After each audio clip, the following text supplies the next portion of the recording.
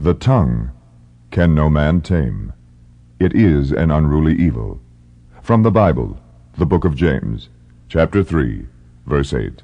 Well, there can be no doubt, since the communists already control the Czech police, are beginning to go through that.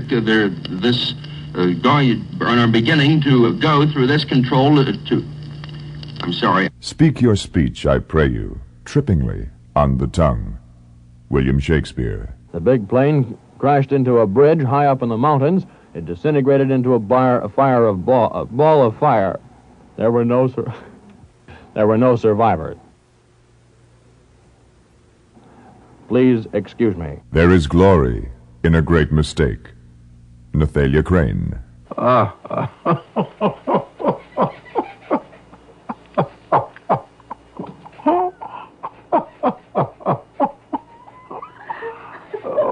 gosh.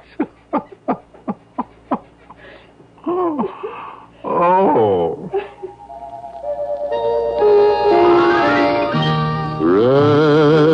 Reminiscing, I feel you near. Once more, you're my love of yesteryear.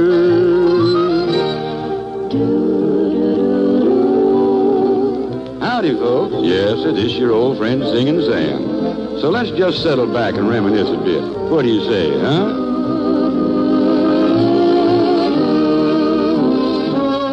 With a nostalgic nod toward the Atwater Kent, we now present Same Time, Same Station, a chronicle of broadcasting's first half-century. Return with us now to those thrilling days of yesteryear. Tonight, in honor of April Fool's Day, we devote our program to those unintended indiscretions of the airways, those moments when radio speech was not spoken trippingly on the tongue. Bloopers, goofs, boners, fluffs, slips, spoonerisms, flubs, tongue twisters, whatever you call them, they have haunted professional speakers ever since a caveman mispronounced his first grunt. With the advent of radio, the new electronic miracle faithfully carried those tidbits of tongue-tied terpsichore trickery far and wide to the unseen listening and laughing audience. Our program is called, Ladies and Gentlemen, Hubert Heaver. That bit of nostalgic matter certainly qualifies as one of radio's classic bloopers. And yet, the legend grows. Did it really ever happen? Yes and no. Reflect upon official protocol, and you will remember that the President of the United States is never introduced by his given name. To set the record straight, let us go to the horse's announcer's mouth. Harry Von Zell introduces us to home savings these days, but long ago he introduced us to our president. Well, I wish I could remember what age Hoover was. It had to be in 1930 that it happened.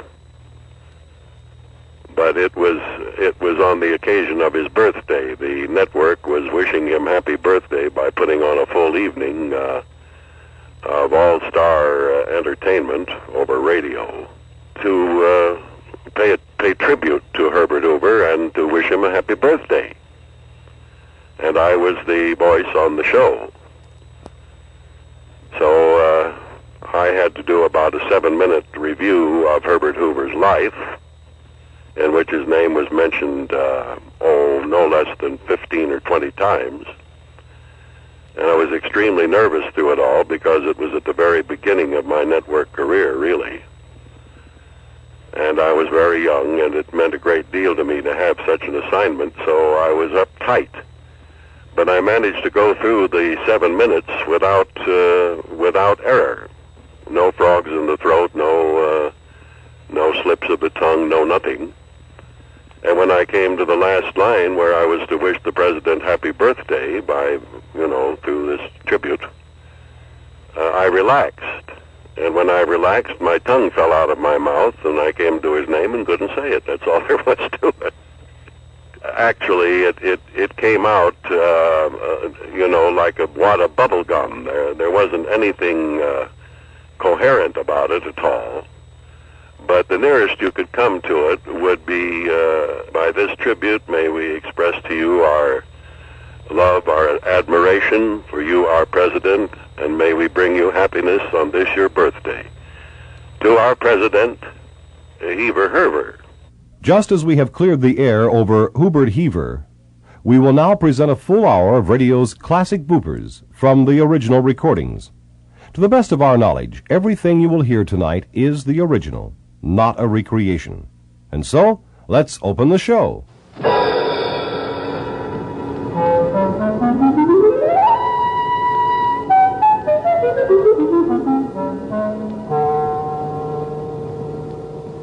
It's mystery time.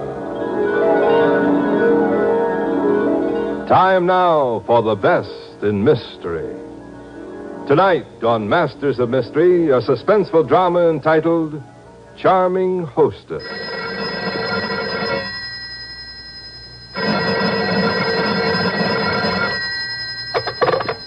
Hello? Hello, Barbara. Yes? Barbara, this is an old friend of yours, Myra Dorsey. I think you've made a mistake. No, you're the one who made the mistake. I want to talk to you, Barbara, about a murder.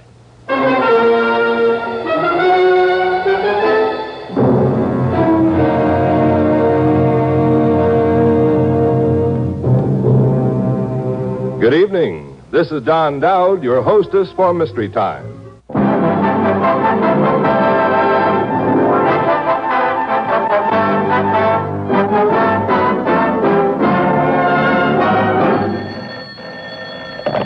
Rexall Drug Program, Jerry Moore speaking. Hello, Gary, this is Jimmy. Jimmy Durante, where are you? I'm home taking a bath. But the door on the locked room door... Wait a minute. Wait a minute. Wait a minute. Wait a minute. Jimmy I got Durante. carbon copy. It's going to be a long... Give me that again, Jerry. It's going to be a long night tonight. Jimmy Durante, where are you? I'm home taking a bath. But the lock on the bathroom door is broke. Well, suppose it is. What's taking you so long? Junior, did you ever try to take a bath leaning against the door?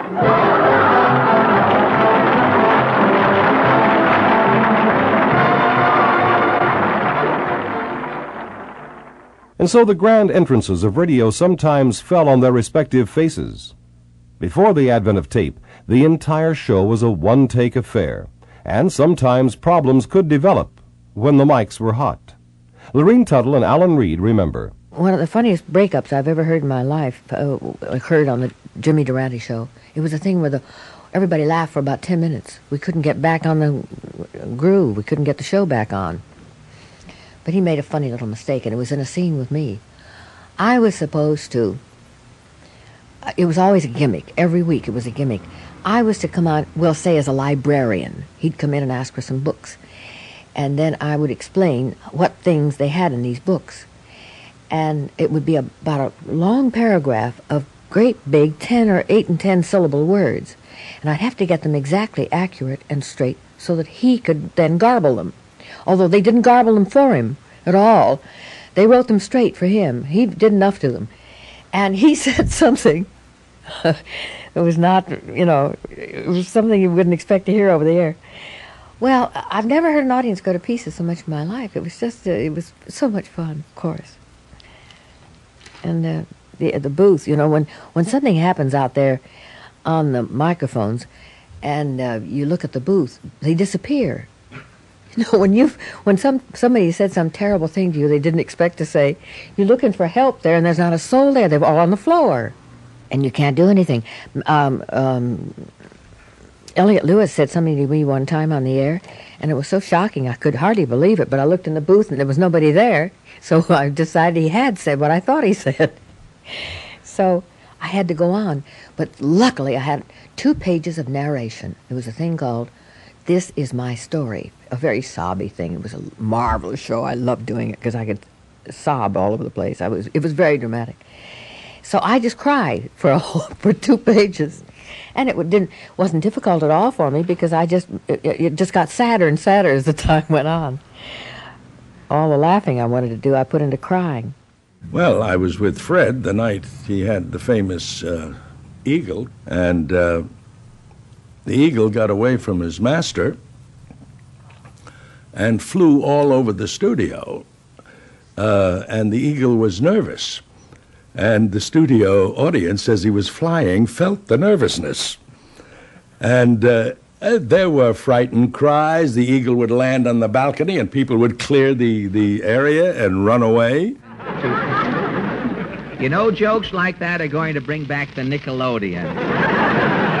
You just keep going. Now, what about our guest? Our guest tonight is the world's foremost authority on eagles. An eagle authority? Well, wherever did you bump into an eagle expert? Well, I heard him on Hobby Lobby last Sunday, so I invited him over. Mr. Allen, meet Captain Charles Knight. Well, good evening, Captain Knight. Good evening, Fred. Well, this is rather a surprise, Captain.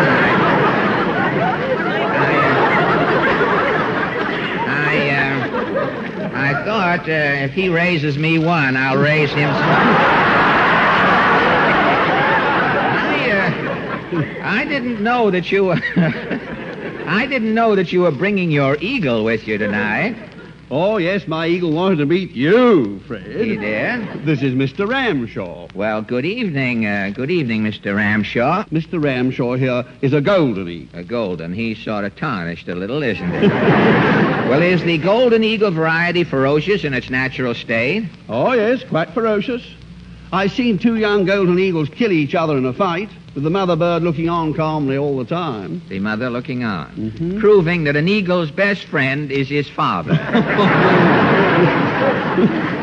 Well, what do these 10th Avenue canaries eat beside each other? Oh, they live on rabbits and grouse and small lambs. It's all very simple, really. You see, the eagle flies round looking for game, and when it spies a victim, it swoops down and sinks its talons right into it. And then it's blitzkrieg, hey? Oh, that's putting it rather mildly, Fred. You see, the eagle's talons have a deadly grip. Yes, I was just looking at those skin stilettos on Mr. Ramshaw there. I'd like to have his claws in my contract, Captain.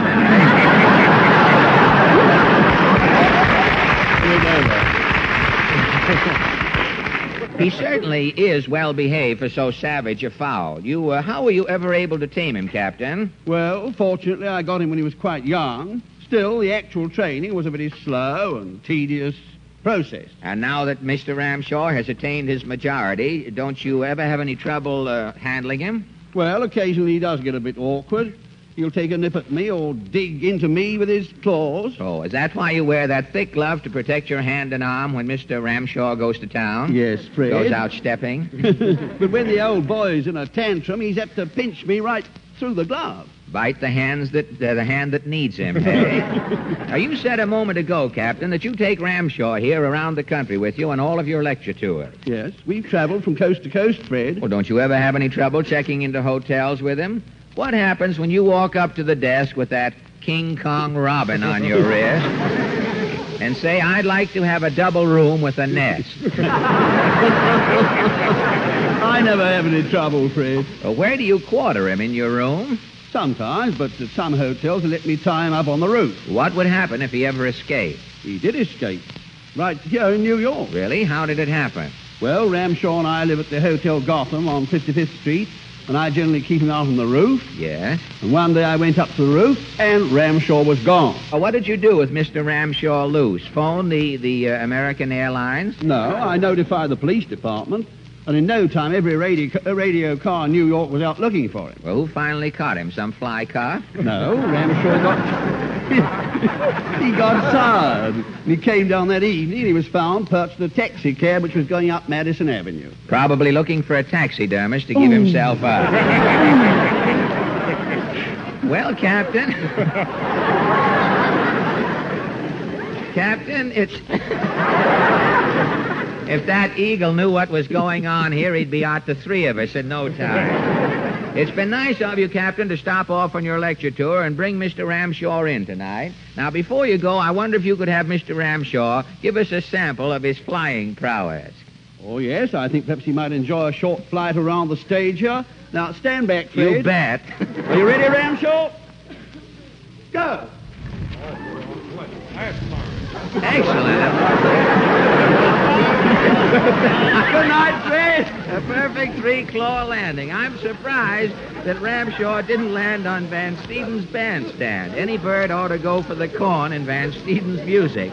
Well, thanks a lot, Captain. Good night, Fred. Good night, and thank you a lot, Captain Charles Knight.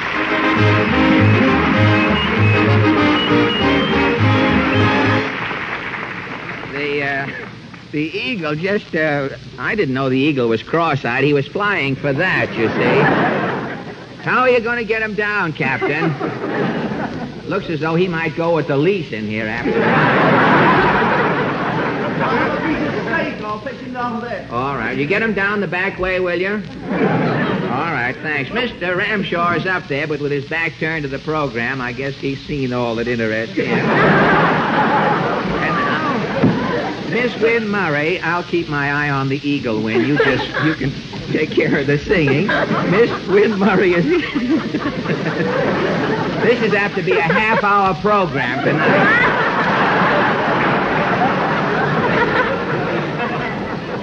All we need is Mr. Ramshaw to make his own station break, and we'll make it.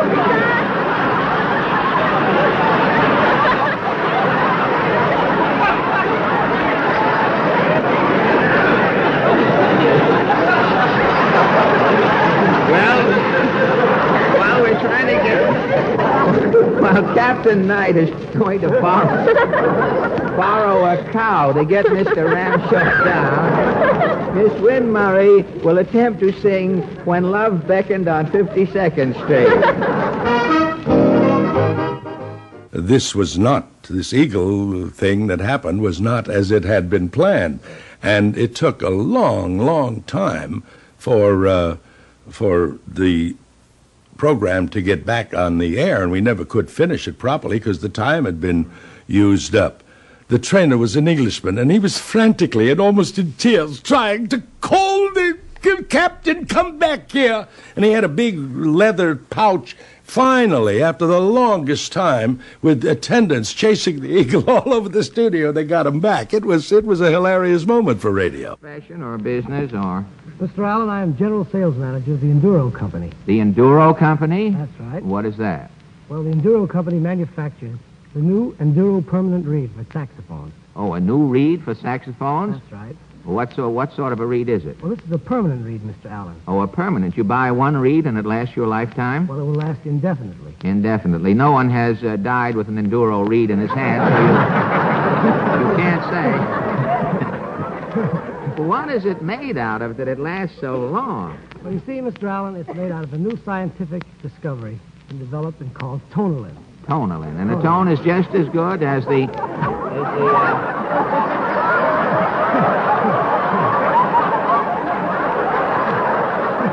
Well, the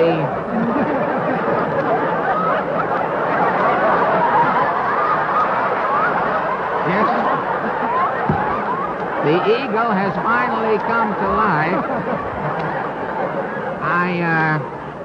I think as long as Mr. Evans, I want to congratulate you. You were the first one to get a rise out of the eagle since he got up there. And I think as long as the eagle is a bird of prey, that we have just better discontinue the question and start praying from now on. Thanks a lot. I won't even have time to do the question.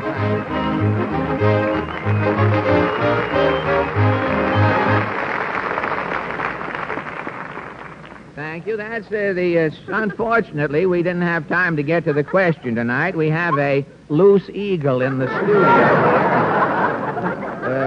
Mr. Rockefeller's hurriedly building a lot of ad-lib exits here. So much time has been taken up with the Captain Knight around there with a pound of hamburger. Tried to get... Captain Knight was there with a minute steak a minute...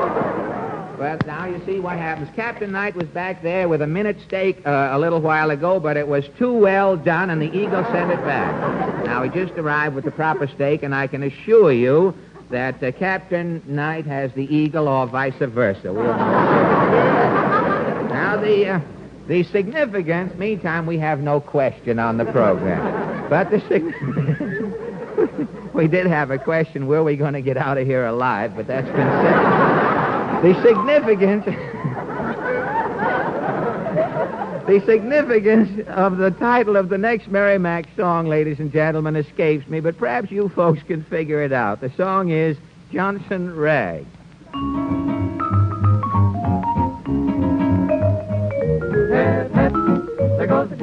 rag, hoy, hoy. There goes the latest shag, ho, ho. It really isn't a gang. And Fred Allen, of course, after that episode, wrote a fantastic letter to John Royal, who was head of operations at NBC at that time. And the letter said he apologized for the fact that he had not expected the Eagle to ad-lib. And it was a very, very funny and somewhat frightening experience. Yes, before tape recording, it was a one-shot. After Ampex, an actor could retrace his steps, repeat a sentence or phrase correctly, and be assured that the final edited product would be word perfect, if the director remembered to have the tape scissored. Listen to Lloyd Nolan, long before his role as Dr. Chegley. Yes? Mr. Winston's on the phone, Mr. Vickers. Put him on. Hello, Frank. Yes, what? But we've told them we can't do that. We can't force a well to pump more than the normal amount of oil. We can't force a well to point... Hello, Frank? Yes. What? But we've told them that we can't do that. We can't force a well to pump more than the normal amount of... Hello, Frank? Yes. What? But we've told them we can't do that. We can't force a well to pump more than the normal amount of oil. We'll kill it if we do. And while the grown-ups' tongues fluttered aimlessly inside fluff-prone heads, out of the mouth of babes came letter-perfect answers to our every question. But some of those answers just weren't what we expected. What do you want for Christmas? I want a pogo stick. What are you going to do with it? I can jump across the street on. In one jump? No, in 3 jumps. Oh, well, that's going to be a long jump, isn't it? Do you have a pet? Yes, I've got 3 fish and a dog. Does the dog have a pedigree? No, we spaded her.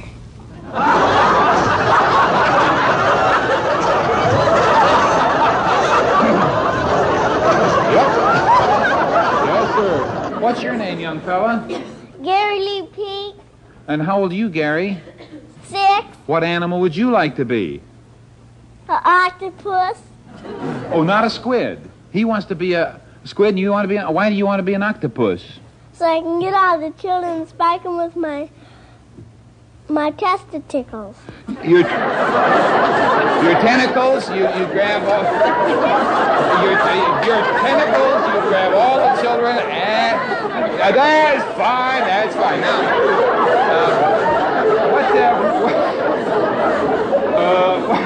what does your father do? What does your daddy do for a living? Bowling, and he goes fishing. Yeah. And he goes playing baseball. That's fine. How'd they meet, do you know? I didn't meet because I was a baby. Oh, you don't know how they met? Oh, I see. Now, did you, I think I'll move on. What's your name? Julia Caroline O'Neill. How old are you, Julia? 5.5. I understand that you were born in Texas. Yes. How'd you like that? Fine. What's so good about being born in Texas? There are lots of bulls and buffaloes. Oh, and that's good, huh? Yes. Uh-huh. Now, what animal would you be? A skunk. Oh, you know what they do? Yes. They stink something awful, don't they? Yes. You want to do that? Yes. Why do you want to do that? Because I want to make you stink. Well, after that last interview, I don't feel so good. What do you, well, we might as well sign this whole thing off. I'm done. You're such a pretty little girl to want to be a skunk. I can't imagine that. Well, how did your parents meet? Did they ever tell you? I don't remember. Didn't the teacher tell me you sing a little song? Yes. Give us a little bit of it.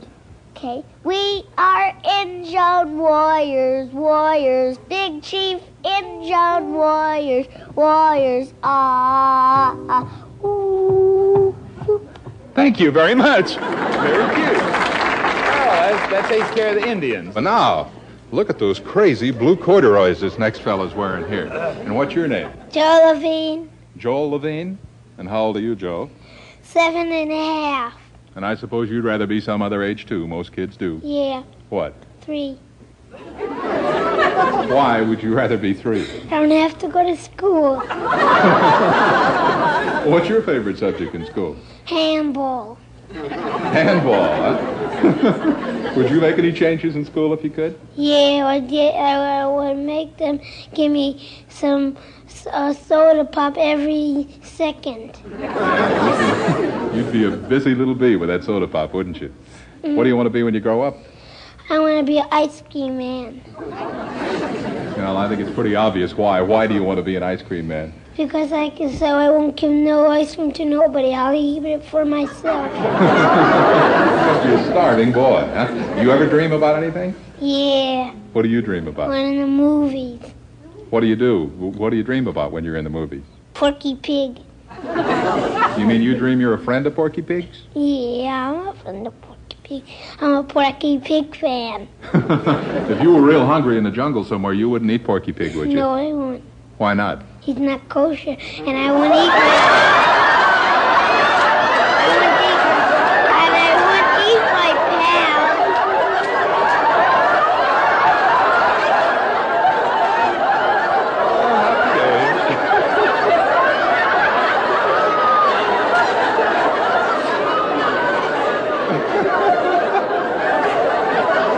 Well, I can't blame him.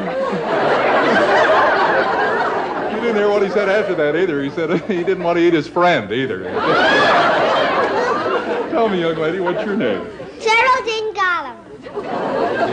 All right, I read. What's your name, little girl? Barbara Louise Cass, And how old are you, Barbara? 6 3/4. Oh, my goodness, 6 3/4. You have it right down to a nickel. Teacher tells me that on the way here in the big limousine, you're talking about operations. Now, you're too young a girl to have operations. That's what old ladies talk about. Is that right? How many have you had? I don't know how many I have had. Well, what are some of them, for instance? I had my tonsils out, my adenoids out, I was circumcised, I had a mole burned off, and 1 week.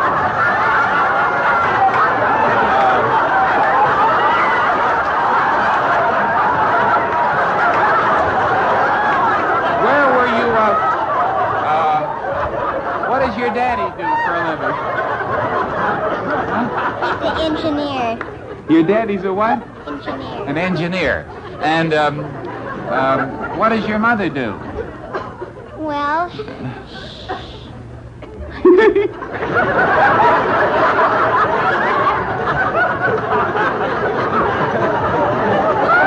I tell you, you've lived richly. There's no doubt about that. What are you going to be when you grow up? a singer. A singer. Are your parents here in the audience today? One of them. One of them. Just wondered who that was that went up through the ceiling. They're probably in Glendale by now. Hello, young fella. I don't see anything very funny, do you? No. Ben, you're a country boy, they tell me. Yes. I understand that just a couple of minutes ago, before you came on stage, they offered you some of our pasteurized milk here, and you didn't like that city milk. No, You wouldn't drink it. Why not? because I'm used to our own cow's milk. Oh, you will drink it right from the cow or not at all. Yes. You don't want any middlemen in there. Do you do any of the cow milking yourself? Yes, my mother was teaching me a long time ago. Well, what's the main thing to remember in learning how to milk a cow? Well, not to pull her tits down too far.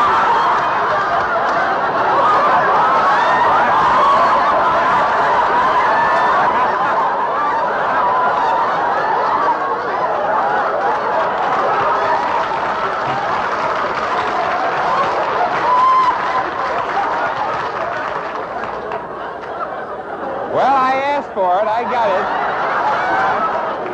it. That is important. That's so important.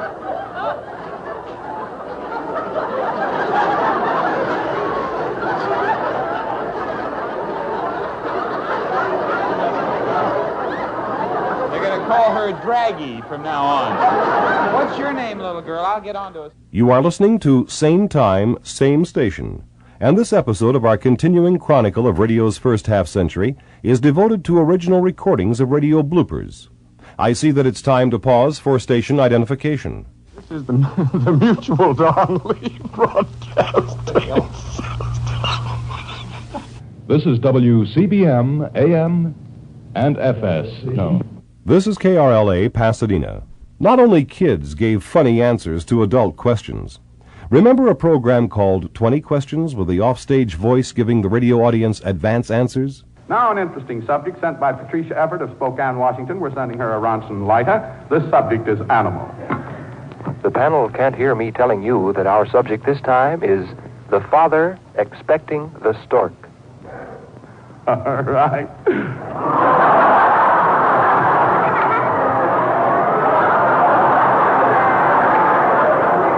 All right, here we go. Let's see if we can get this animal in 20 questions. Van der Venner? I'm glad the audience is having a lot of fun because I can't laugh. We're all going to They have must all come up on the same train. What's the first question, Van? Is this a living American man?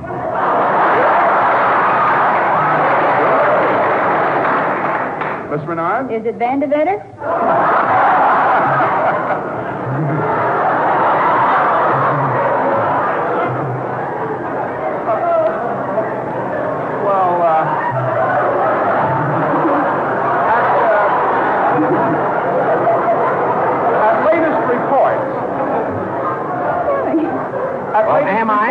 No. It's not. I don't think so. All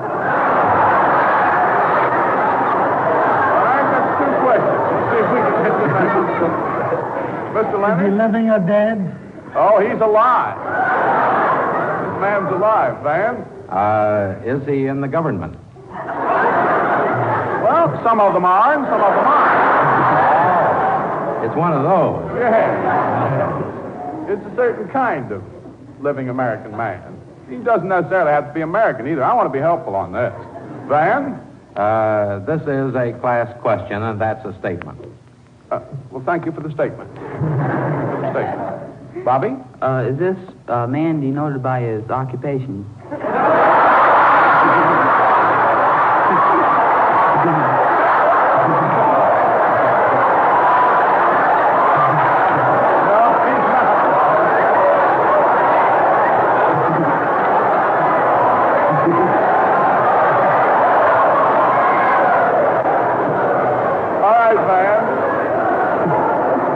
Detected by his physical appearance.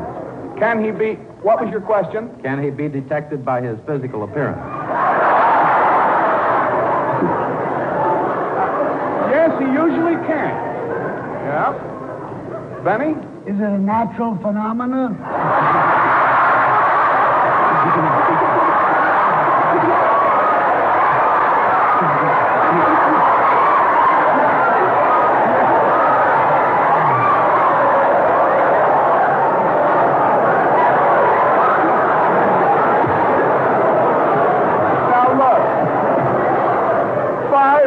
Puzzled people I have never seen in my life. Well, it's no freak of nature, Benny. Herbert? Does he wear a uniform? Some of them do, and some of them don't. That's 8 questions. Van der Venner? Can this man be identified by any act that he has committed?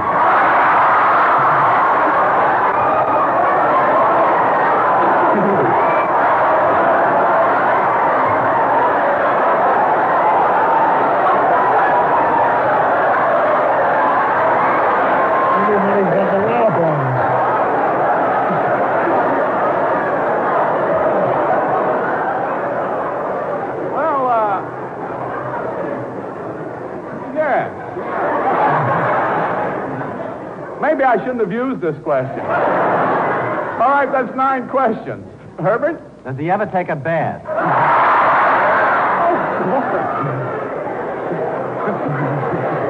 But he probably wouldn't remember it. He wouldn't. Van? Is this a legal act?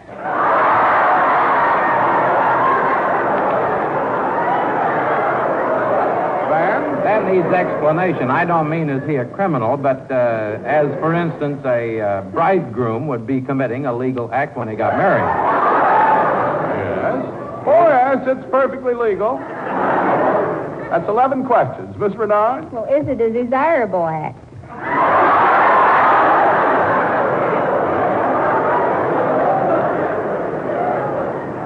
I should say so. Highly.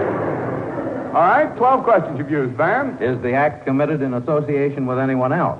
Yes. Yeah. Van? Is the someone else a woman? Yes. Van? Well, is it a bridegroom?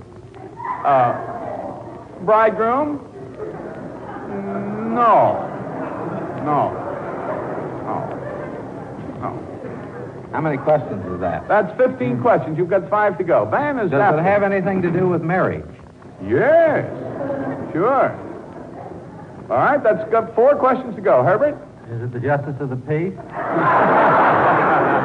Well, some of them are and some of them aren't.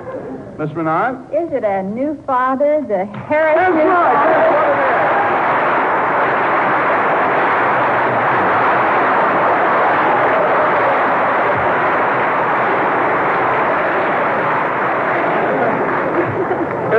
it is. It's the father expecting the stork, and you got it in 18 questions, and my hat is off to you. That was really a hard one to get. Politicians, a fertile field for verbal fluffs. First, see if you agree with this man's stand on the withholding tax issue. Then grimace with the late Adlai Stevenson. I believe that the advantages, as opposed to the disadvantages, as regards the withholding tax, there's no comparison. I believe that we should be against the withholding tax. I'm for it, and I will do what I can to function as a advocate of this philosophy. Here is a message from Ambassador Adlai Stevenson. Protest demonstrations have taken place by workers whose trade union rights have been betrayed, by Catholics whose freedom of expression has been circumscribed, by professional men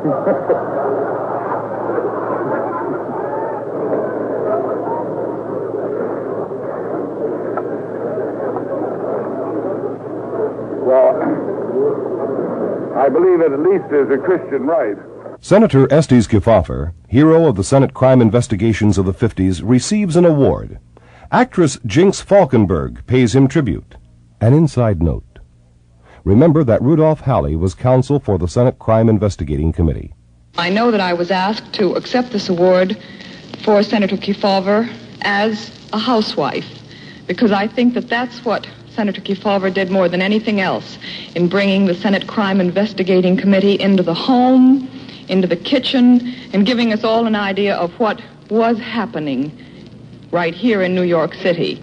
And I know that luckily I was sick the first day of the hearings, so I spent 3 days in bed enjoying Rudy Halley.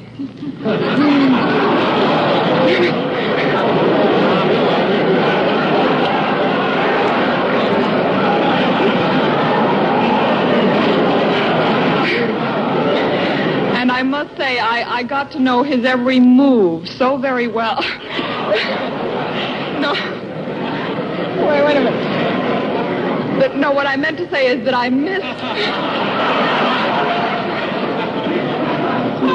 really, you know what I mean.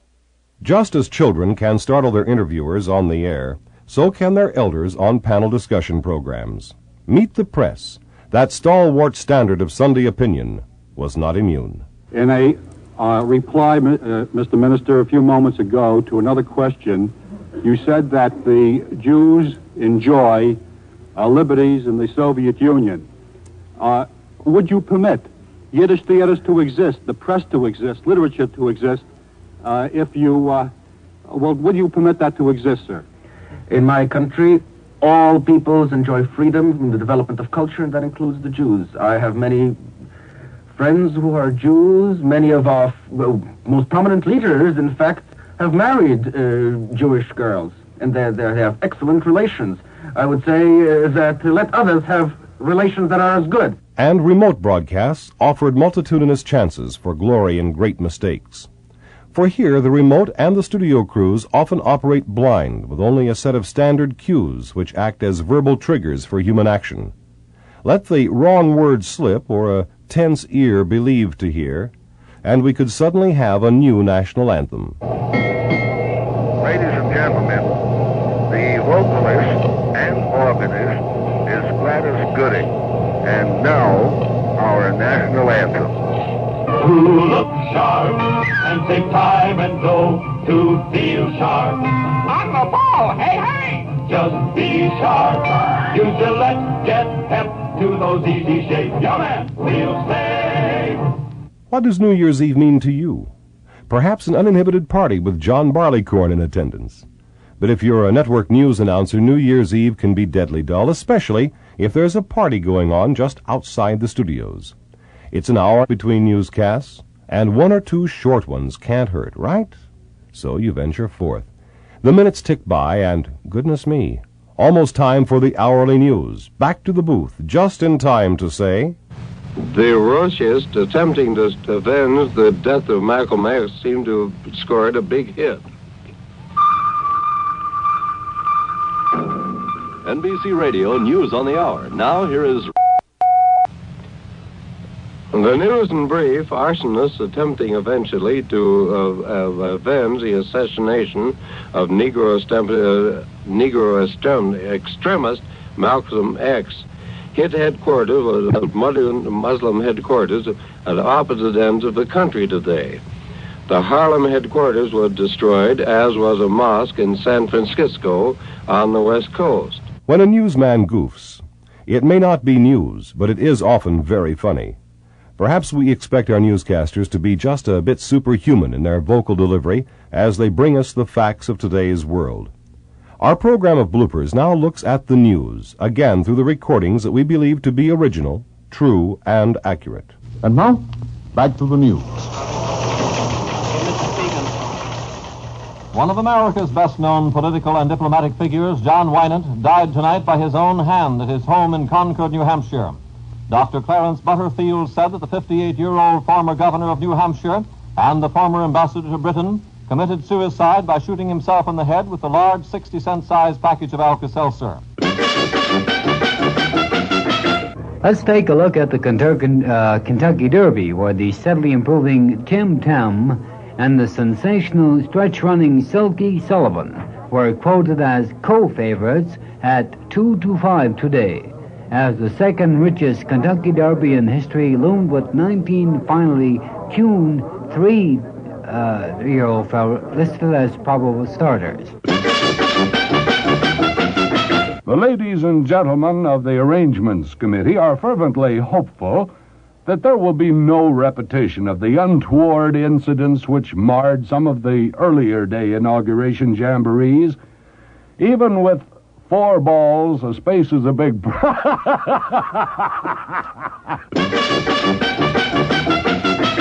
Here is Herb Kaplow, NBC News.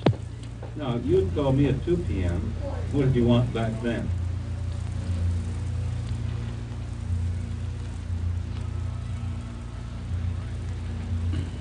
Herb Kaplow! Stay on my way, hurry up!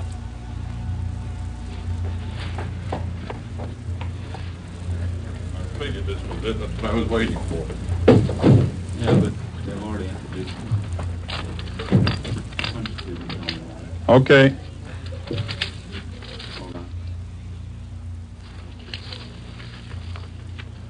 Federal Mediation Director Joseph Finnegan announced this afternoon he'll summon steel union and management officials to a series of mediation conferences starting next week, probably Tuesday. Dispatches from Prague this morning report that the communist premier of Czechoslovakia, Klement Gottwald, told a meeting called last night to form a communist action committee that a quick communist victory was certain now, and he's quoted as saying it may be in several hours, but it will certainly be in several days. Well, there can be no doubt, since the communists already control the Czech police and are beginning to go through that, are beginning to go through this control I'm sorry. Christian Herter of the United States Andrei Gromyko of the Soviet Union, Selwyn Lloyd of Britain, and Maurice Cabu de Mourville of France. You have the pleasure of feeling good because you've done something good. You'll go to bed happy tonight because you'll know that some child, a child who almost always goes to bed hungry, will be well-fed very soon. You know, the den mothers of scub cow...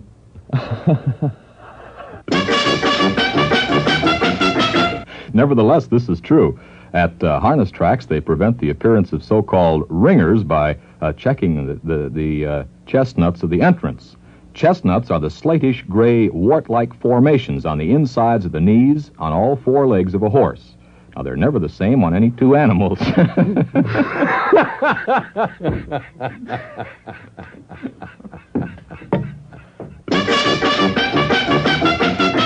Nelson Fox, the Chicago White Sox fiery little second baseman. Of course, the story is well known now. Oklahoma wanted to get McClellan into the... Oklahoma wanted to get McClellan in there, of course, as a football star.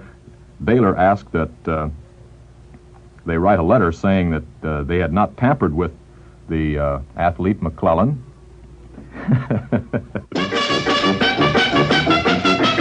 The electronic experiments in the Danger Islands will observe ionizing sources on the sun, and the resultant ionization wrapped itself around the fire nose hosel. The aphid feeding Bailey's foliage will in turn provide plenty of food for the ladybugs, and Bailey figures it won't be long before he will have aphidless anchorage. Shh. Won't be long. And Bailey figures it won't be too long before he will have aphidless anchorage. After singles by Kaline and Gail Harris and a walk loaded the bases in the sixth. Runs scored when Ford fumbled Larry Rollers and Rolling in food sacrifice fly to Mickey Mantle. Thanks to Thomas Patton, president of Republic Steel Corporation, who's spokesman for the 12 steel companies now negotiating, and the members of the panel for stimulating and enlightening half hour. Well, one of the new products on display recently at the Atom Fair in Cleveland. Let's start all over again. Imagine the hatch of a great rocket ship swings open. A man steps out. Name any American-made automobile, and the chances are good that it's an ancestor of a snazzy, distinctive convertible coupe put together by an 18-year-old Virginia youth. Push buttons, raise and lower windows, open doors, uncap the gas tank, operate signal lights, and also blow two horns. Slick has a 1950 model horn for ordinary purposes, but for a laugh or a lifted eyebrow, he has a squawking 1926 type horn under the hood. Scientists say a successful orbit of the moon is unlikely in this pioneering attempt. This is Frank Blair, NBC News. What does Super Anahist cough syrup do for you that no other type syrup can do? In the windy city of Chicago, the president did later pose for pictures with Iowa Republican candidates, but did not plug them publicly. It will see an educational system, said Hutchins, that delivers less education per dollar than almost any other, saying that all it needs is more money. No comment there. In British Columbia, actor Errol Flynn died at Vancouver Hospital tonight after being brought there by an emergency squad. Flynn fit to perfection the popular concept of a movie star until the last few years when he grew punchy. Or rather, paunchy. The president has more or less confined himself to statements that it is his...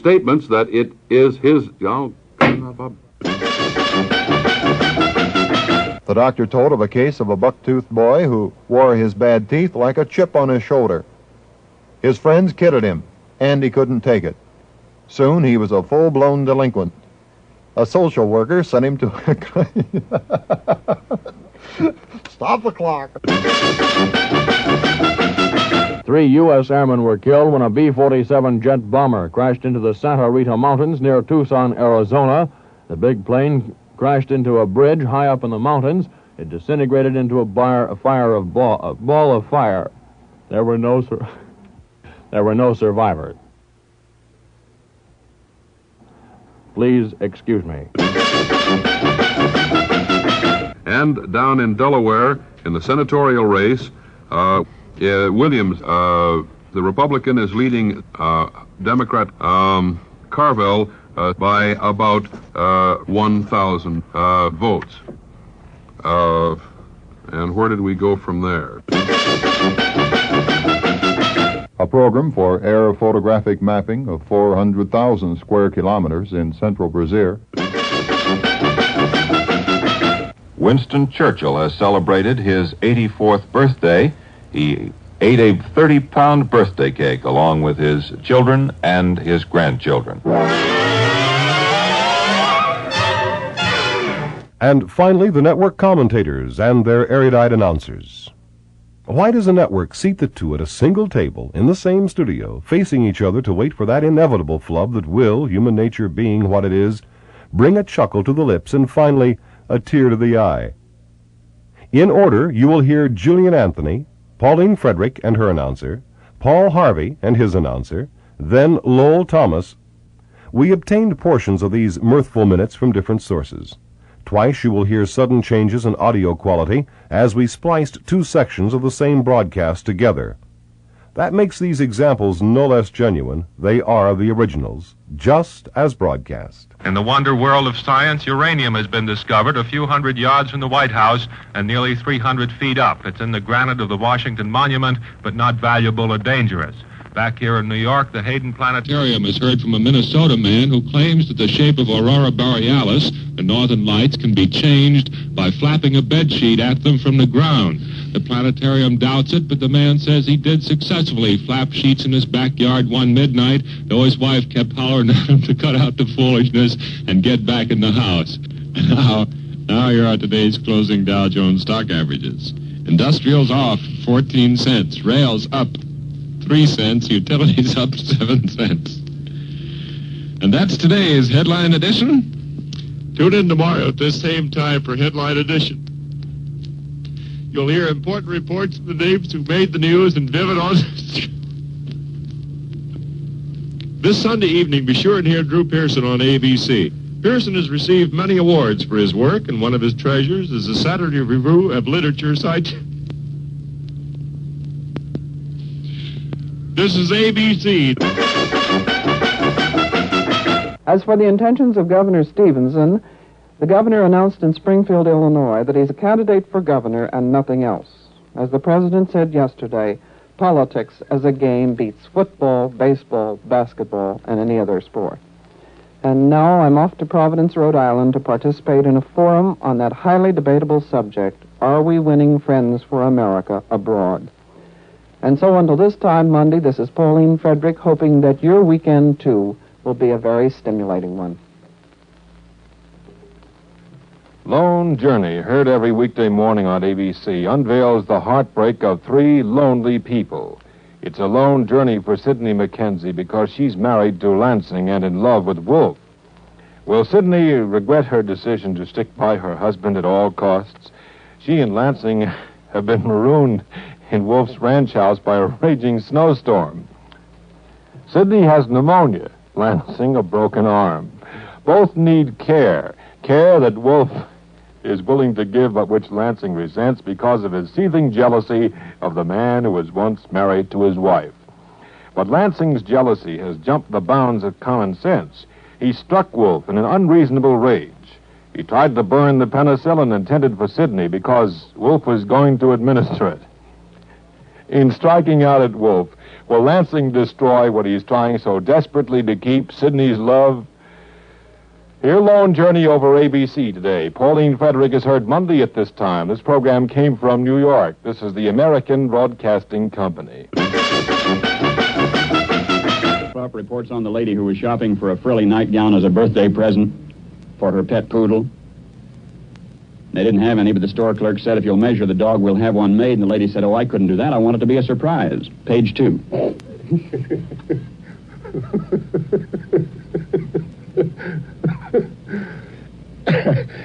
One of the most spectacular kinds of automobile accidents is the one in which a car not only gets banged up, but bursts into flames. What makes it really horrible is the idea that a driver and his passengers, stunned by the accident, may be trapped inside the burning car. The National Safety Council says that, fortunately for most of us, this type of spectacular smash-up is very rare. Only one driver... Good night, Mother. The thing that stuns people inside a car, well, some days just doesn't make it get up.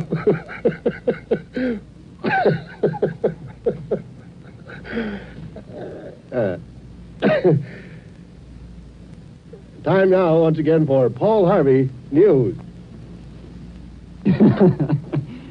And what more can I say than Paul Harvey? Good day. The chief personality was our minister to Luxembourg, Mrs. Pearl Mesta, who, of course, is the nation's #1 party giver and certainly knows how to run off an affair in smooth style. But this time, everything went haywire. The ceremony was the American Legion presentation of a flag of Luxembourg for Madame Mesta to take back with her. But Herbert Jacoby, National Vice Commander of the American Legion, was 30 minutes late. He had to appear in court. So Mrs. Mesta left. And when the Vice Commander did arrive, she kept him waiting for 15 minutes.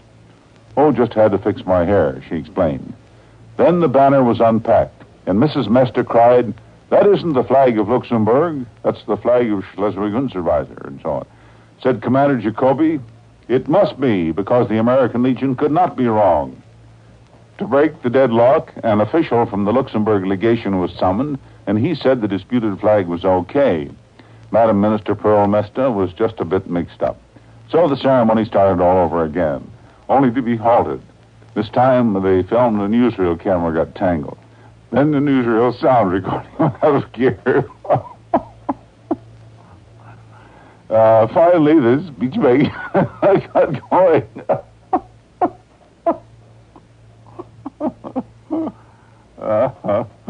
Well, the vice commander started out. He said, Madam President. No, groaned an official from the State Department. You mean Madam Minister. The blunder was corrected, and Mrs. Mesta responded by saying that she'd deliver the flag to what she called our defense minister and prime minister. That drew another cry of anguish from the State Department. Not proper for an American diplomat to call a foreign official our defense minister. She tried it again, and this time said, the defense minister, who is also our prime minister. Once again, that fatal pronoun our, and the echo was ouch. At long length, the ceremony was completed correctly. The flag of Luxembourg is on its way, and long may it wave. And the little girl deserves to know her mother. So says Alice, and I think her mother deserves to know her.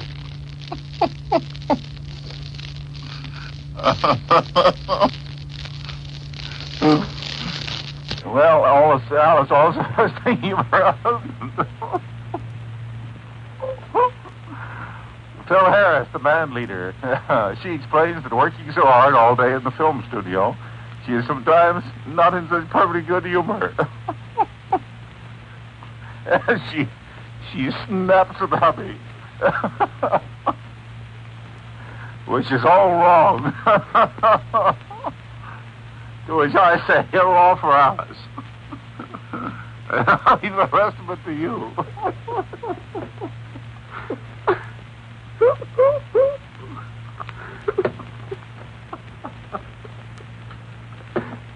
Lowell, tomorrow's the 1st of May.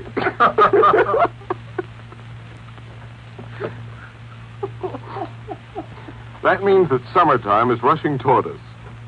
And when hot weather gets here, it puts an added responsibility on the oil that's in your motor. For then the oil must do 3 things. It must help keep your motor clean, must keep it well lubricated, and must help carry off excess heat.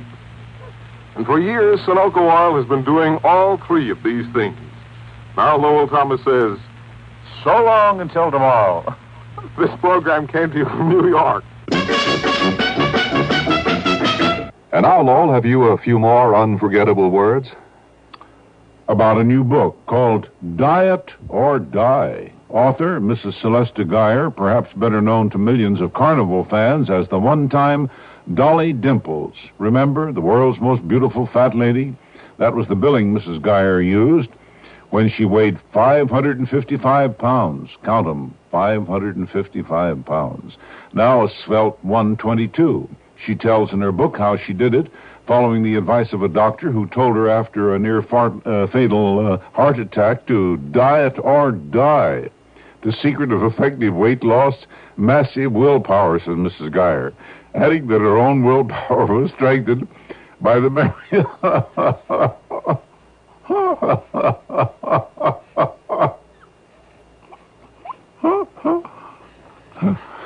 Well, anyhow, she said that her fat friends from carnival life died at an early age, later buried from the back of a truck. Those her own words. Why truck? Because, said Mrs. Geyer, they were too big for a hearse.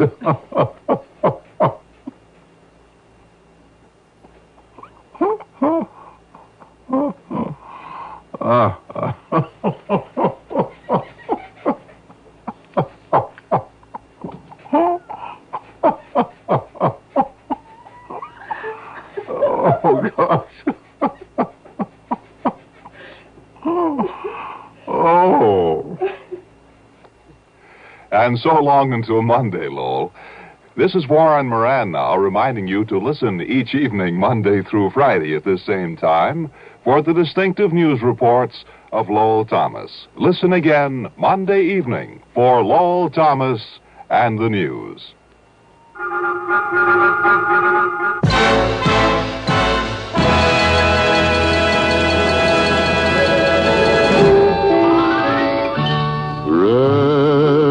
Reminiscing,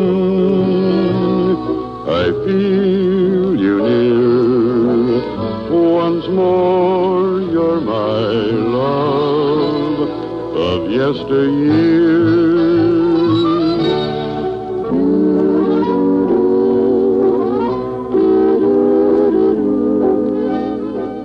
Be with us next week for another nostalgic look at radio of yesteryear. And now it's just about time we were picking up our memories and moving along our way. I hope you've enjoyed listening to these songs and the memories that go with them, as much as I've enjoyed bringing them to you. Same time, same station is produced for KRLA News and Public Affairs by John Price. Associate producer, Cam Courier. Special research by Martin Halprin, Leo McElroy, and many other collectors of radio bloopers. If you, as a broadcaster, found your on-air bloopers a part of this program, remember that to err is human, to forgive divine. So please forgive us for laughing with you. Next week, a tribute to a very special radio station, the only American one to ever have a superpower transmitter, and a reputation to match. Tune in next Sunday for our tribute to the Nation Station, WLW Cincinnati. I know you won't want to miss it, so be sure to be with us next week at this same time, same station.